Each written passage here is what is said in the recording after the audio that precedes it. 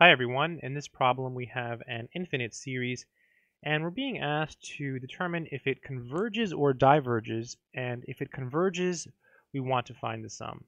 So this appears to be a geometric series because it has the following form. It has a number a times r to the n. Here a would be 1. So anytime you have a number to a power, it's geometric. So our number, which is r, is equal to the cosine of 1. This is called the common ratio. All right, so now we can use something called the geometric series test. So I'll abbreviate it by GST. And the geometric series test says if the absolute value of r is less than 1, then we have convergence of our infinite series, so it converges. If the absolute value of r is greater than or equal to 1, then we have divergence, so our series diverges. So we need to figure out what r is. So if I type it into my calculator, I get r is approximately 0.54. So in this case, it's going to be less than 1. Also, you can think of it graphically. Let's think about the graph of cosine, right? Cosine of 0 is 1, and then cosine of pi over 2 is 0.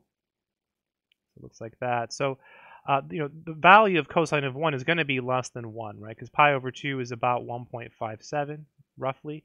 So cosine of 1 is somewhere over here. So it's going to be less than 1. So no issues there.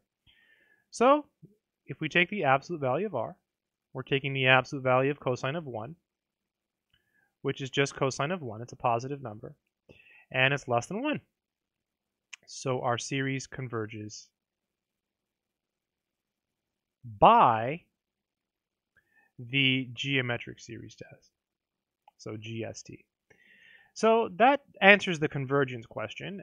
So because it converges, now we can find the sum. So to find the sum, it's actually very easy. All you do is you take this number here and you plug it into your k.